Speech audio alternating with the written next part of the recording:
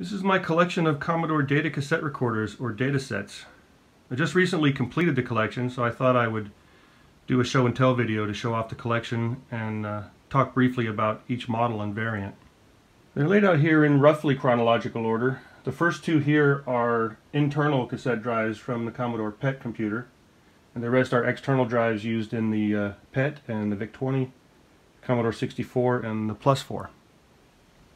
I'd like to thank Giacomo Vernoni for his excellent book on the history of Commodore tape recorders. It was Giacomo's book that got me interested in all the different variants and inspired me to collect them all. If you're interested, I'll post a link below to the free PDF download. Giacomo also wrote a terrific book about the Commodore VIC-20. This PET computer is one of the first 100 that were made in the fall of 1977. The Sanyo cassette drive here was used only in that first 100 and in a few pre-production units before then, including the original wooden prototype.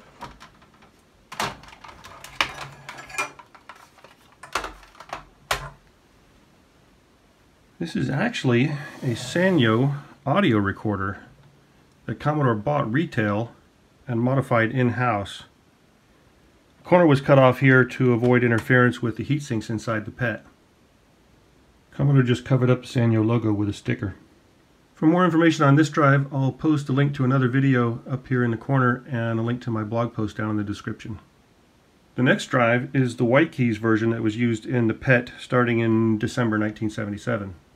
Because this drive was never sold separately, it doesn't have a model number. It's usually referred to as the white keys drive or the OEM drive.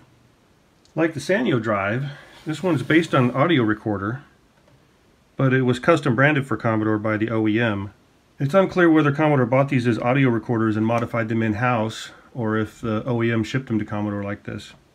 This one has the silver brushed aluminum labels with black letters on it. There is another variant that has black labels with white lettering. I'm not likely to get one of those unless I get another PET that happens to have that version in it. It's worth noting that the drives are not interchangeable. You can see that this drive won't fit in the earlier case that was meant for the Sanyo drive. The mounting brackets are incompatible also. For more information on this drive, I'll post a link to another video up here in the corner and to a blog post down in the description. Next up is the black version of the C2N drive. This was introduced around the middle of 1978 and replaced the white keys drive in the Commodore PET. It was also the first drive to be sold separately as an external drive. Like the white keys drive, this was also made in Taiwan, and internally it is virtually identical to the previous drive. This was mostly just a change to the plastic housing. The internal mechanisms are virtually identical except for the addition of an eject key on the C2N. After the black C2N came the white C2N.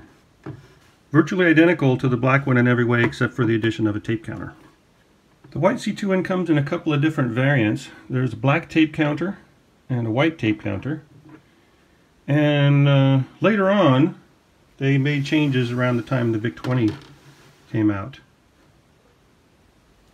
The cable changed to a gray color and a connector shell was added to make it easier to remove. These early ones were made for the PET. This braided grounding wire was added for FCC compliance. This cable was notorious on the VIC-20 for causing shorts. There's just no place to connect it on a VIC-20 or a C64, and it would just flop around and sometimes get inside the user port or the cassette port and short out. It also seems to me that there's a subtle difference in the size of the Commodore logo impression in the plastic here. The later one's slightly larger. This is an example of the early version of the box for the C2N. There's a manual for the white version of the C2N, which later changed to a different style. Both versions of the manual show a connection with the VIC-20 as well as the PET.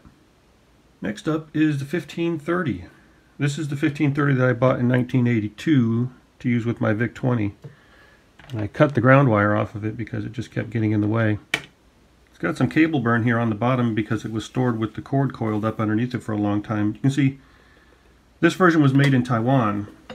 There's another variant that was made in Japan, and there are some notable differences. The color of the sticker behind the cassette window. The tape counter is smaller and white instead of black, and the record light is over here above the record key instead of underneath the tape counter. Internally they have some similarities, but the mechanisms are quite different.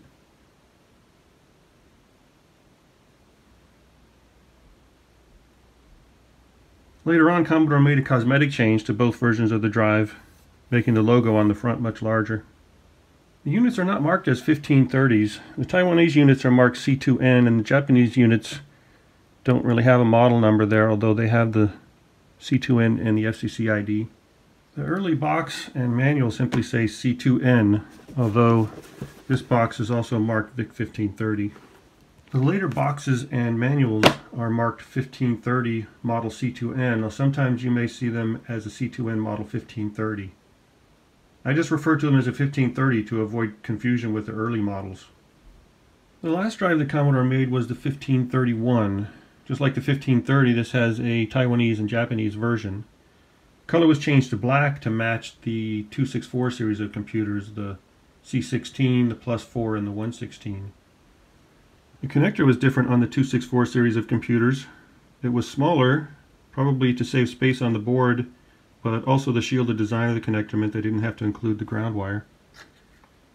An adapter was included for backwards compatibility with earlier 8-bit Commodores.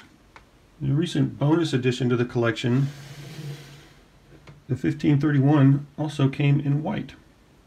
This one is the Taiwanese made variant, but it is marked 1531 and has a 1531 cable and connector. That's the whole collection. I hope this video was interesting or informative. If you have any questions, leave a comment below, and be sure to check the links down in the description. Thanks for watching.